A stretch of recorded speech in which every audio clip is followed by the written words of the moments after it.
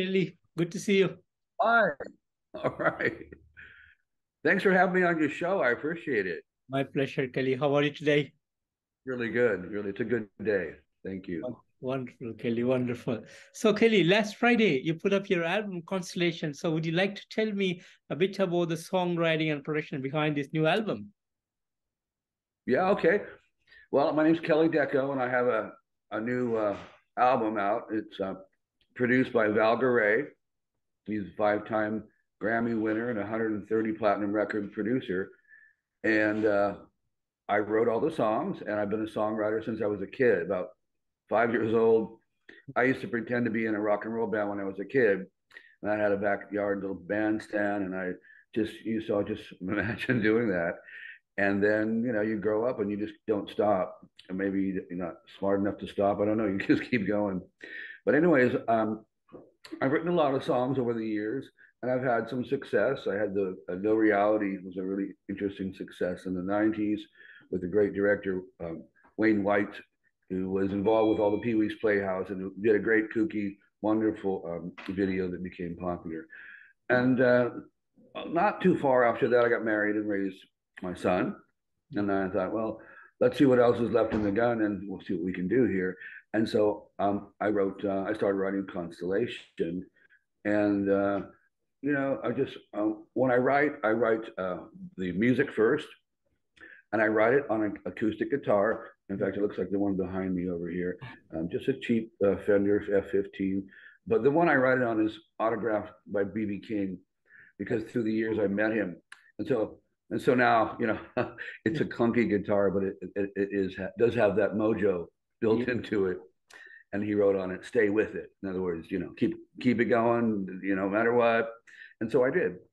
And so I write the songs on the acoustic guitar, kind of using like a two-note melody. And so it ends up sounding very 70s anyways, like Bacharach.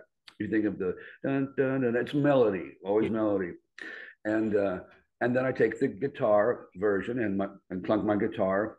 I take that one because the BB King one doesn't leave the house anymore. But I have a copy. That's the exact copy of it. $100 guitar or something. I don't know. Anyways, I take it over there to the piano player I've been working with for 40 years, and his name's Paul Franks, and he runs it down on the piano, and he overplays. Uh, uh, Here, cheers, Star Wars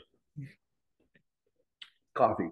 Anyways, he overplays, like he plays so much, just like Jim Steinman for Meatloaf. He plays a lot, and so he's playing, and I'm running the song down until we get it right, and we just get it right, maybe on an iPad or something, and then that's it. And so I thought, well, that's cool. That song, wow, that really feels good. Okay, see you later. And I kept doing that back and forth, probably over the next 2 weeks or so. And we came up with 30 songs real quick. Again, I had all the things, but when you run it in front of a classical pianist, they bring so much into it. Yeah. They bring this big dramatic thing. And so we had the record. And of course, a lot of writers like me write just the music, and then you wait for the thing to come to you, and it does. The song comes to you, out of nowhere. It's about this, about that, or whatever. One of the songs is about an Edward Hopper painting called Automat Girl, and Automat is an Edward Hopper painting. And I envisioned, if you look at the painting, it's a young person, and I thought, look, it's a young person, and it's in the '20s, the beginning of the modern age. And so what I'm doing now is like Victorian futuristic modern, like that's my thing now. Okay, so we're how far out there, spaceships and things like that, but yet set in back retro times where it's all would be different. I think there's a lot of anime it's out like that kind of now, so that's what I'm doing. So anyways, yeah, we got this you got the story, this girl, she's sitting there, she's drinking coffee, and I really just described what she was doing. But then the idea behind it was more like a Bruce Springsteen Meatloaf song, where she's really going out on the town with her lover, and she's going to see the lights, and she's going to live. And so I pumped all that into the song, and it worked. And so it's a great little song. And so things like that. And the other songs I wrote, Destination. I mean, all the songs are out now. For a while, I couldn't talk about them because they weren't out yet. Destination Fascination is the first track.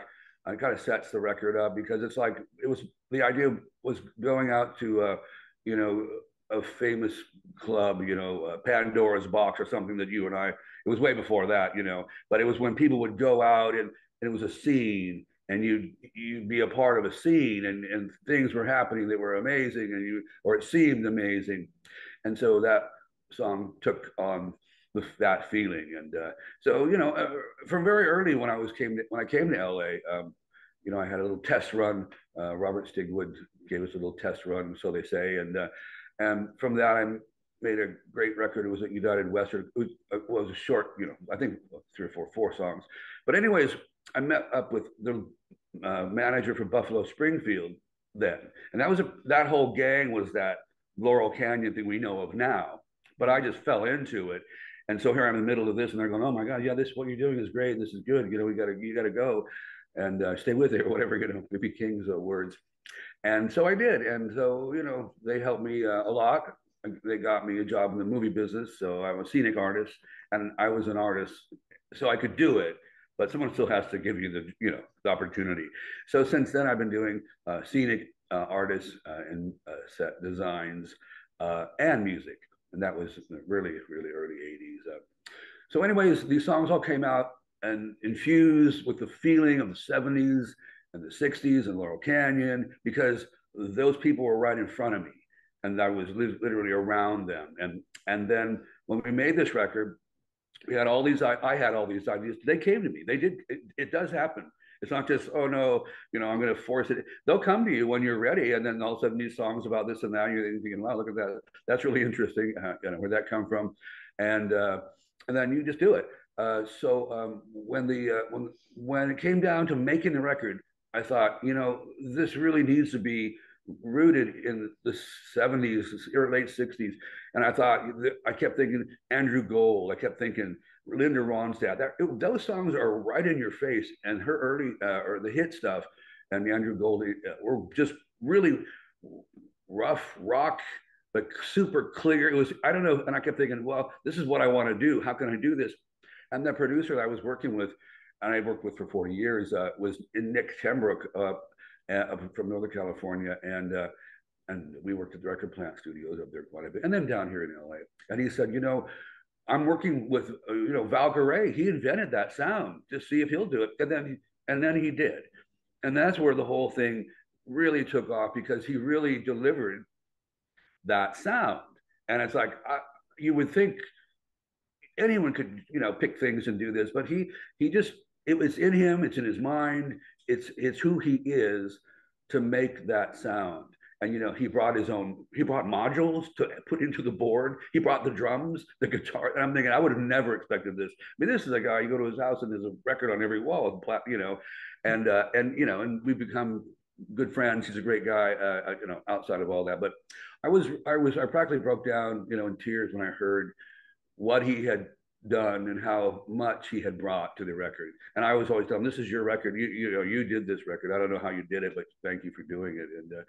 And sure, the ideas might be mine, and I wrote all the songs. But man, when you get someone like that, it's remarkable. And there's a short version. That's the short version of the story.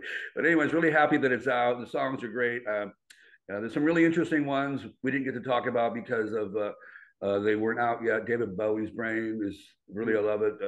My influences were always, of course, Meatloaf, Bowie, Anthony Newley, Frank Sinatra, people who made their voices into interesting little kind of instrumentations for whatever reason or however. And so I love that. And I try, and then what happened when the making of this record kind of came around was most of those people were gone. They're not in the picture anymore. So I said, what the heck? Let's just grab it, take what you want, pick off the tree, a little bit of this, a little that. And then, but then if you're going to do it, you better make it real. It's got to, it's not really who you are. It's not just a game that you're going to play this game that you're going to know. It's going to be real.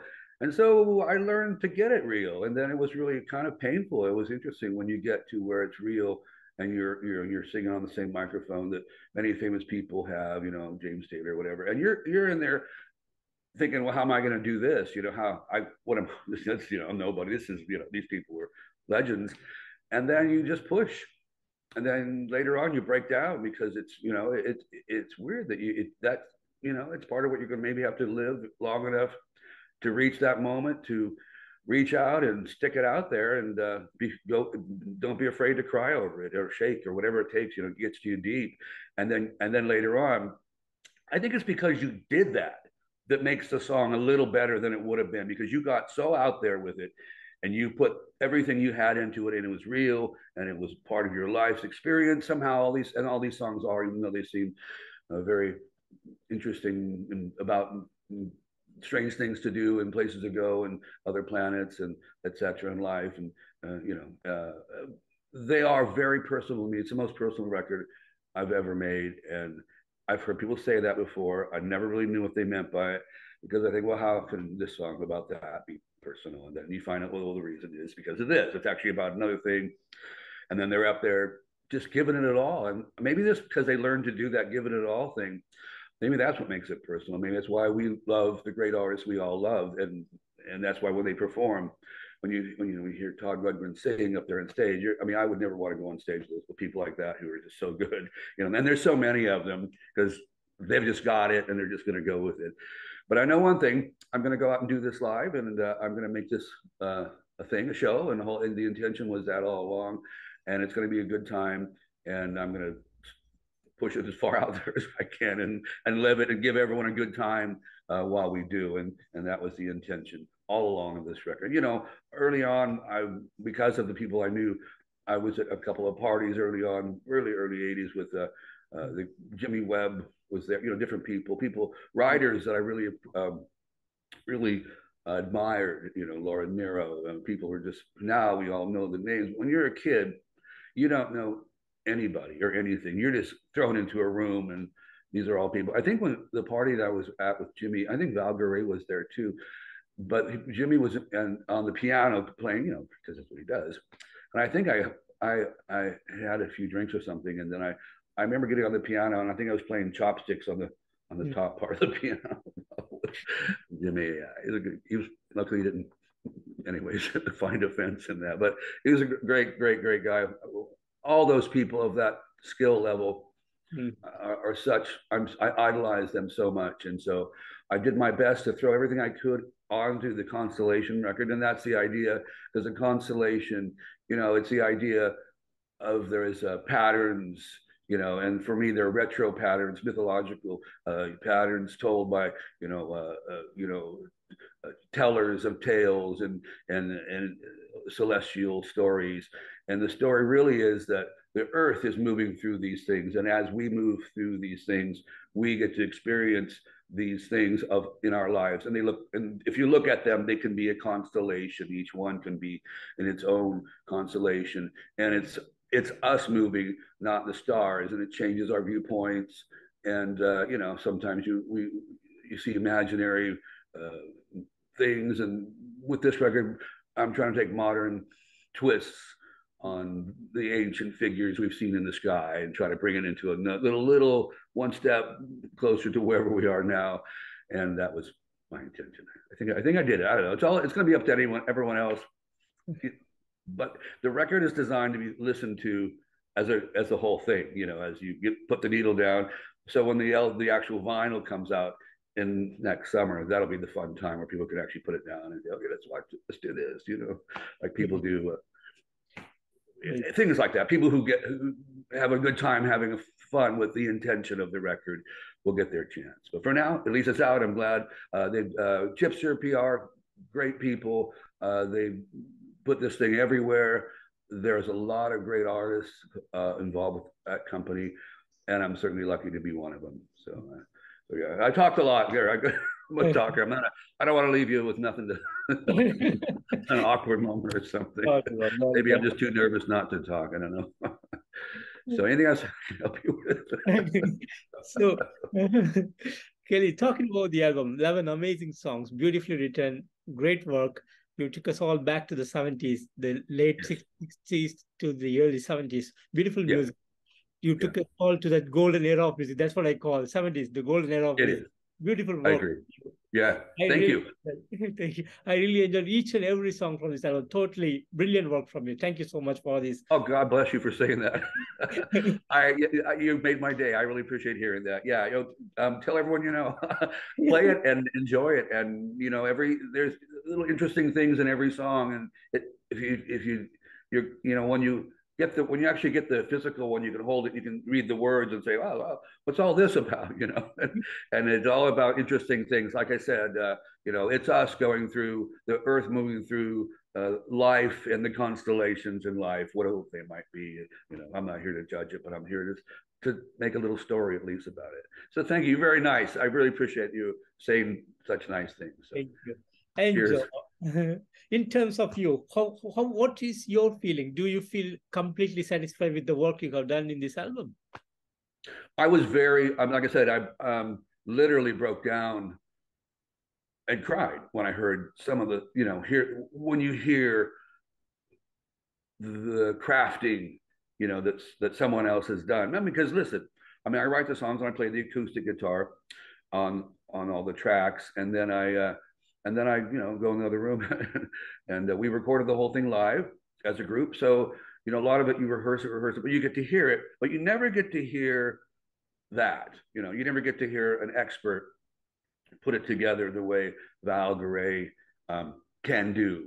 And if you don't know him, and I didn't know him, and you don't expect anything like that. You don't expect the the crafting of that sound, and like I said, I wanted that sound, and I knew it in my head, and it was interesting to see it and hear it. I'm sorry, and then here you are, and then you hear the song, and you're like, oh my, I can't believe that, and then you really it gets to you. It really got to. It still gets to me now. It's like I can't, when I listen to it, makes me break down because that's how does that happen? I've been doing this a long time, and then all of a sudden that kind of a thing happens because I don't know, everything comes together. I don't know, the constellation comes together. But yeah, thank you for saying that. I'm glad that you like how it sounds. I am so glad about how it sounds. It's intentional. It's a great sound. It's very powerful. The drums sound great. All the parts, man, even the singers we got, were great. The whole thing came together in a remarkable way at every turn. Luck was there, and then later with like I said, with Chipter and all the other people, Johannes, the man who did all the artwork, that man is one of the most famous album designers that ever lived. You look him up, he's done everybody, Led Zeppelin, down to every artist that you can imagine, and they're all remarkable looking, and I was lucky that he got a bar, and he really likes the record too. So I'm thinking that's great, someone of that stature, thinking, okay, this is, because he said, yeah, this is the same. You're doing that. What you're doing is that thing, and that's what I wanted to do. And so anyone can say that, but when it happens, it's like, okay, that's a miracle that that you really gets into there, and now you're in that, and now I'm in that, and now that's the place where it's going to be, and I'm amazed, and like I say, if I talk too much about it, I'll start becoming a bawling baby or something over it. But it's okay. At least it's honest. The honesty of it really comes through too. So thanks for asking that. Yeah, there's so many great people involved. You can go on about that. Yeah, the luck that happened in every part was shocking. So there you go. I'm Kelly Deco. I got that record called Constellation.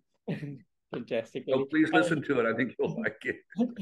I think people will never stop listening to this new album. It's totally mind blowing. As I said, it's really amazing. Thank you. Thank you. You're so nice. And last Friday, the day of the release, did you do something special on that day? Well, I went and I'm not the kind of person who goes out into the scene like that because I'm the kind who pulls back.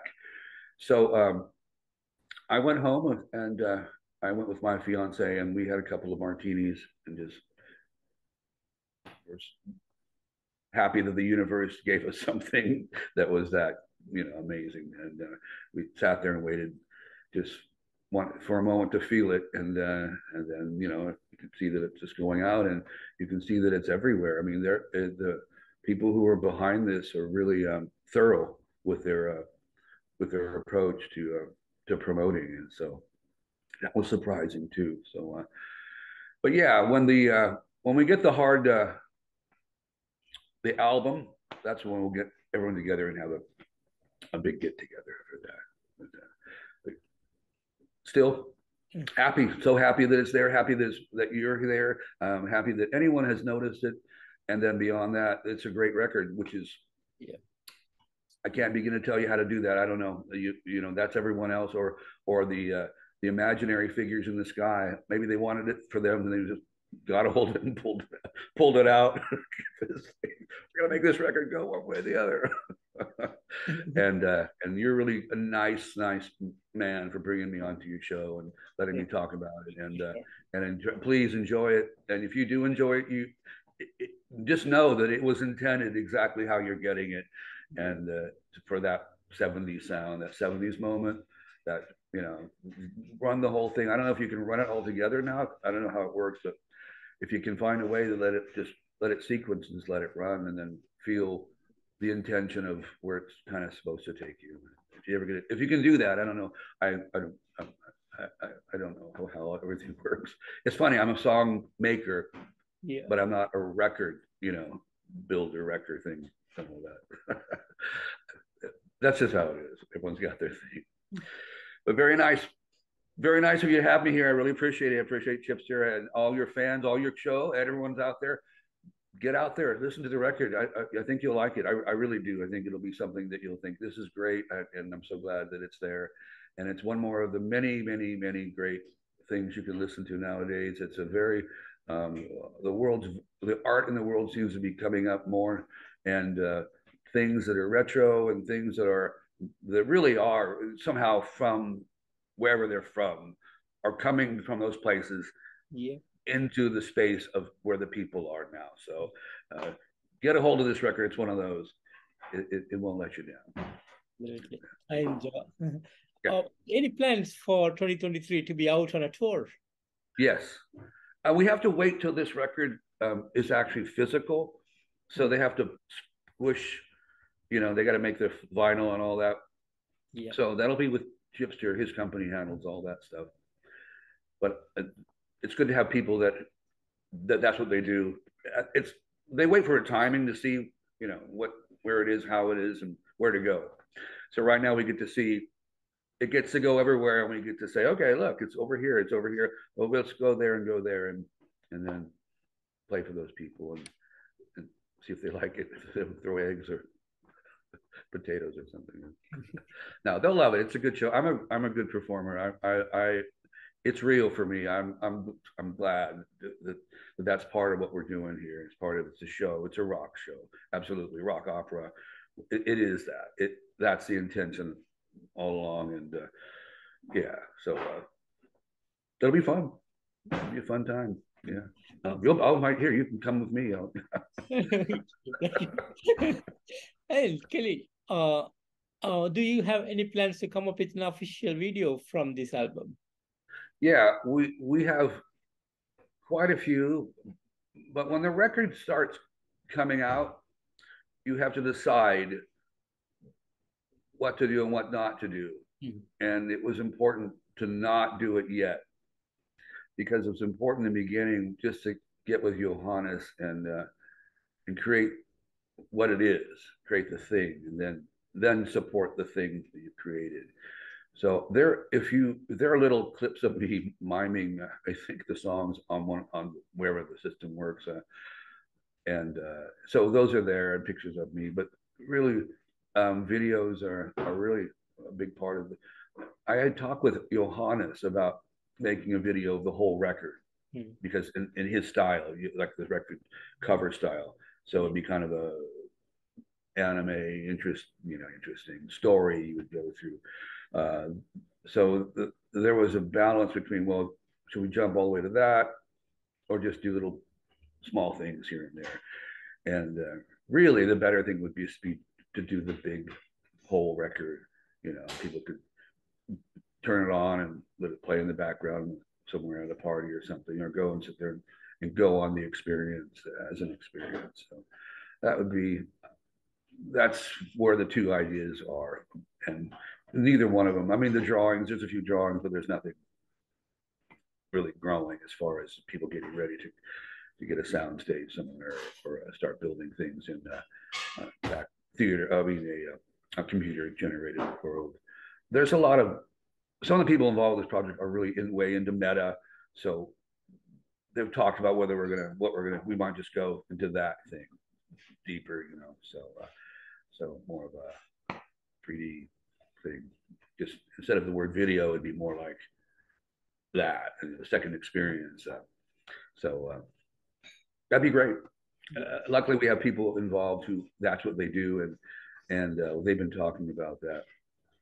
At first, I didn't know what they were talking about. Then I realized, wow, that's what you're talking about. The whole, you know, world and places and being different places. Yeah, well, some of the songs I've written are about that stuff. So that's interesting that it's actually a real thing, right? It's not like it's just some idea that's never going to happen. So there's that. So we'll see if the people who are talking about that get ahead of the people who are, you know, who can just get the camera and point it somewhere. So interesting world. You get things start coming up, and you have to try to balance out what's going to happen or not happen. Meanwhile, just keep going, have a good time, keep going, and that's what I'm doing right now. And yeah, that's why I'm here with you talking. And I appreciate you asking me these questions. It puts it in front of me, like, oh, do I need to do that right now or next?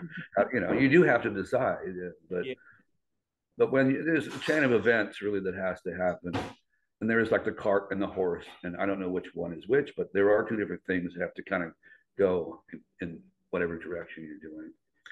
And so the next things for sure are the CD and the plastic, the album, you know, the actual thing. You can put a needle on and listen to the whole thing. And then probably after it probably will go into the metaverse stuff. I think that seems interesting to me. That way you can, you know, sit there and go somewhere, go to the places, go to the Constellation, you know, go take what's one of the songs, Voyage to the Silver Sun. Take that song and listen to it. You think, what are you talking about? I like that one. Anyways, live in the future, be long and prosper. Oh man, yeah. And would you like to tell me about this song in particular, David Bowie's Brain? What is this song Yeah. about? Yeah, well, it's a great one. It's one of the best melody-driven songs on the record. It's just right there in your face. So okay, so if you listen to the words, it's like there's a lot of fans of Bowie, and a lot of people know Bowie's story, and he wrote records for a lot of years before he had any hits, and kind of was more when he locked into the Anthony Newley kind of thing was when it kind of turned into more of a thing, and he kind of found, you know, all that world, and so the song is about it's David Bowie's brain. It's like it's about someone who's in there and but you're trying to figure out what this world is about that he's created, and you get lost in it. And even the song even says searching for someone lost in a role in David Bowie's brain. And then later on I bring up instances where like he traveled across the country with Iggy Pop in the limo, and if you hear the song, you hear the words actually say, "Here comes the fun now, baby," and it's like it's in the song it says it actually says Jimmy Limo in there, and the words are David. Yeah. So I actually bring, and that's Jimmy Osterberg is Iggy Pop. It's the same guy. So yeah. Let me see. What's the words? Lucid dream in a dream. Are we going there too soon? Will the change you have waited for come true? Do you remember the things we said that day?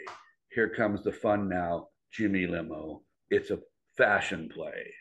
So I got into his mind as far as I could and put where I would be going with them if I was getting in the limo with them in David Bowie's brain. So it's more like I'm in David Bowie's brain. I'm, you know, everyone is at some point. That's why you get it. I mean, maybe they'll have a song called Kelly Deco's Brain, and he'll just want to get in there and try to figure out what's going on in there, and that's the idea, that you're in there. And they had that movie called Being John Malkovich, where people got to go into his brain and spend some time in there and pop out in a field somewhere. So it was like that. It was like a kind of an interesting cookie experience about that. And the melody is just really strong in that song. It just goes right through, and the guitar is like, okay, this is great.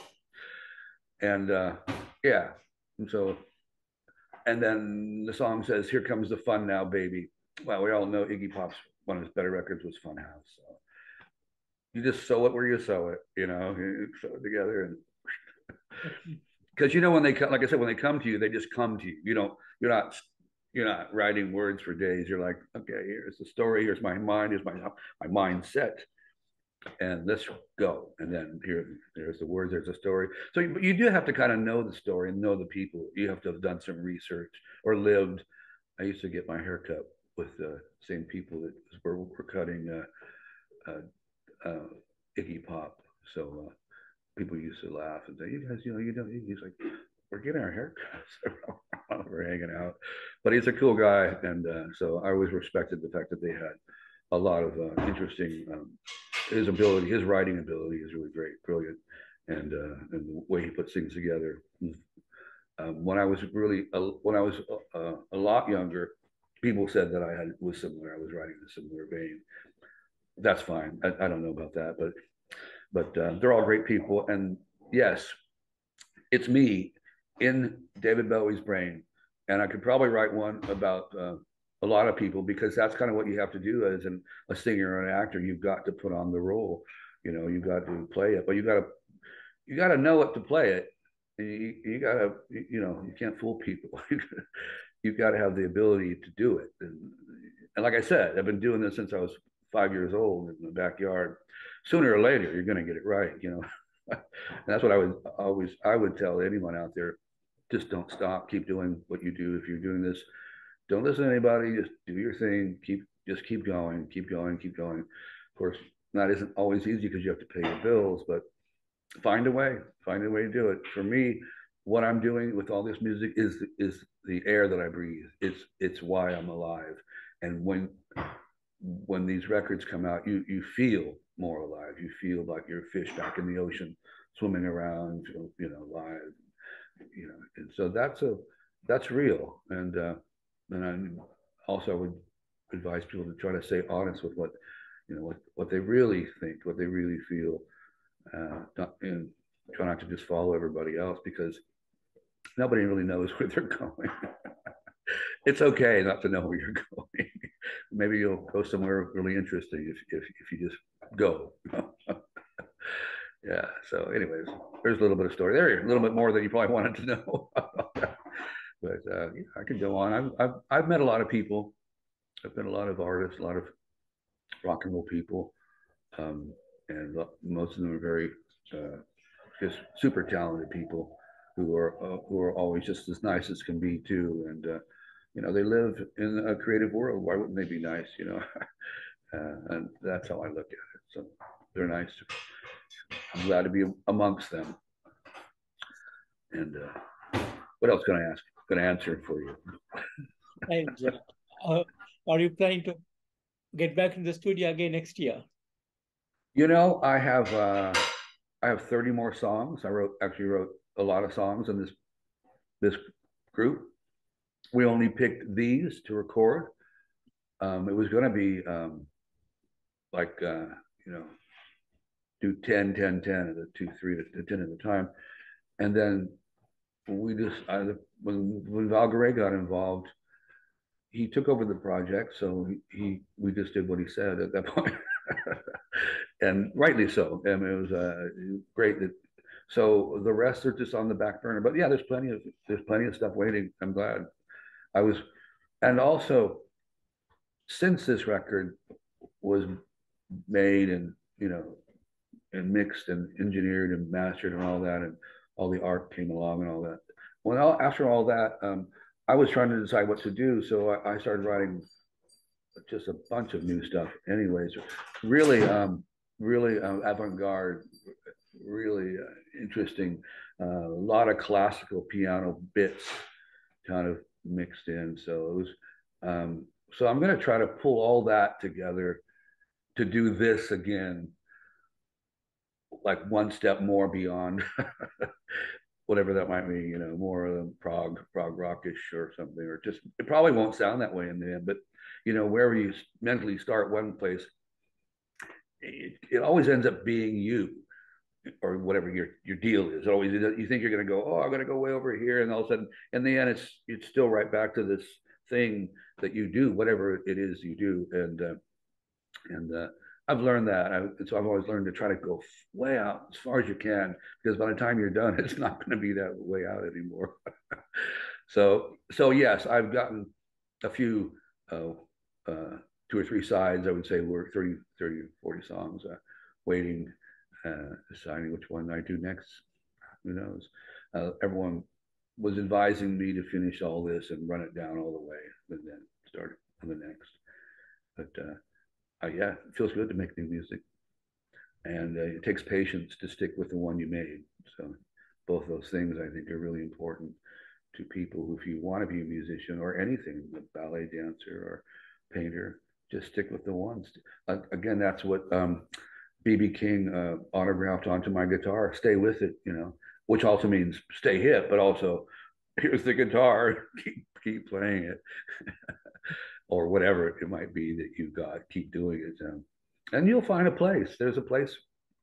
Music is part of what makes the world work. It makes the world likes it. You know, the energy in the world likes music, and it especially likes music that tries to pull things together. And a lot of these songs have a lot of that. They called it sparkle. So there's a little bit of sparkle I heard in this record. Someone else described. I think, oh, that's fine. It's intentional. It's trying to make things a little better. Yeah, sure. Why not? I think I'd even say it in a couple of the songs. So why not?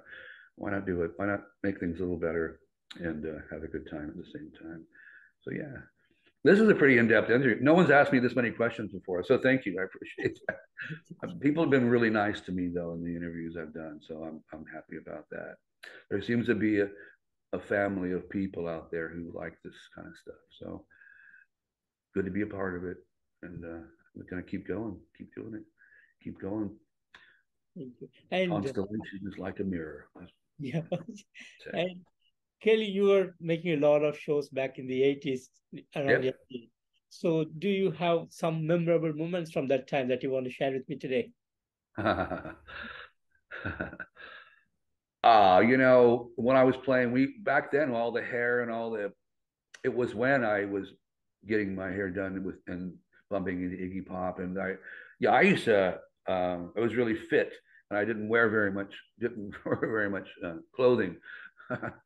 And so, but no one, it was the way back then, you know, and so you had to have that thing going, and then had to have a lot of the moves and the scene in Los Angeles and those early 80s was just remarkable. I mean, there was every club, just, you know, places that don't exist now. Gazzari's, I think, was one, but of course, we all know a lot of other places, but some of them don't exist. Of course, the whiskey's there, but there were a ton of places people would play. You just play one, play the next, and lots of guys, good-looking girls going with the hair and going for the whole scene. It was very solid. It was as big as, I think it was the biggest scene as it might have been in the 60s. But the people that I know who have helped me say no, that the 60s scene was really bigger, and especially Laurel Canyon, which is the people that I know. And yeah, but it was a fun time, really. Way interesting. Of course, that was before AIDS, you know, and all that too. But it was a very wild time, and like I said, good-looking guys and girls, or everyone looked good because they're all whatever they're doing this thing, you know. And it seemed it wasn't really. It was a fun time. It was a fun, like the energy was fun, and I had a great time being around all that. And so yeah, thanks for asking. That's you know, Hollywood is so much different now. I don't know that it's good or bad, but I know it's a lot different. I'll be venturing back into Hollywood to see what there is there. It's, you know, it's all great big tall apartment buildings and but there seems to be some sort of scene.